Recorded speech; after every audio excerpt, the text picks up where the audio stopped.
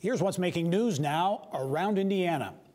In Allen County, Parkview Health System is bringing 2 new facilities to the southwest side of Fort Wayne.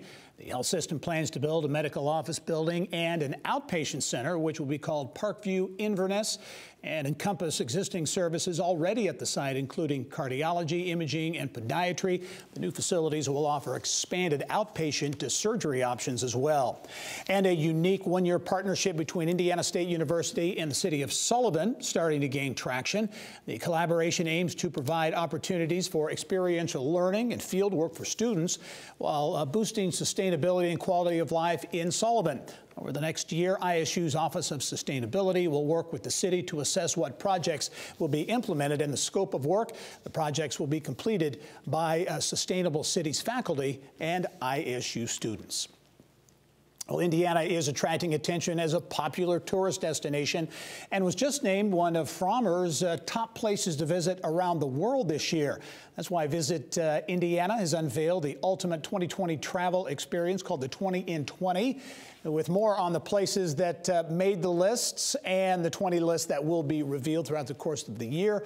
Pleased to be joined by Indiana Office of Tourism Development Director Misty Weisensteiner. And Misty, as always, welcome to the program. Thanks for having us. I mentioned off the top, because I think it frames this discussion well, that Frommer's came out and put Indiana, their 20 list of places to go around the world this year in 2020, and Indiana made the list. We did. Yeah. We're the only domestic location that made the list, and highlighting that was the Dunes, the newest national park, and then Indianapolis too. So we're taking that a step further and saying those are great locations. You got to come see those, but there's so much more to see and do in Indiana. And I know that's behind this 20 in 20 list, or a group of lists. Talk about the idea and what it's all about.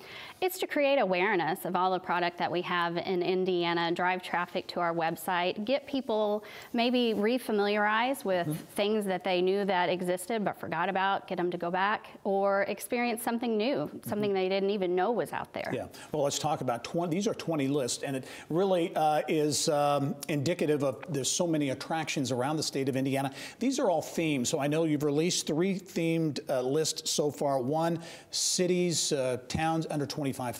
Yes, we're having so much fun with these lists too. They really are great. The first ones that was released is the small towns, under 25,000 population, great main streets, shopping, local dining, things to do all throughout the state. And then next was destination dining.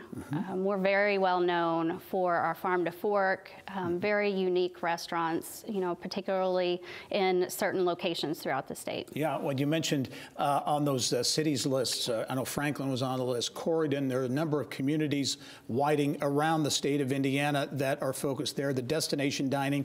And that seems, that farm to table whole concept seems to be gaining traction here in Indiana as well. It does. You're starting to see them all across the state, or restaurants that are known for a particular dish, such as St. Elmo's and their wonderful shrimp cocktail that they have. Absolutely. I know the third list, breweries. Just released, yeah, this week. And that, again, you talk about a growth industry. I think it's grown from 30 or 40 breweries to 130 plus. Yeah. So you've got lots of options around the state of Indiana. You do, and the lists are in no particular order. They're just a list of 20. We went to the Brewers Guild to help us come up with the list, and also referred to our Best of Indiana contests that we've had. So it's a combination of industry specialists and then past voting on our website. You know, tourism, as you well know, is really big business in Indiana, and a big part of generating more business in the sector, I've got to assume, is awareness. And awareness is what these 20 in 20 lists, I guess, are all about. It does, because, you know, Indiana is a big state, a lot of miles between the north and the south, so we may not know in central Indiana necessarily what there is to do or what's happening in the north and south ends, and vice versa. Visitors spent a record $127 billion in Indiana, 3.7% increase.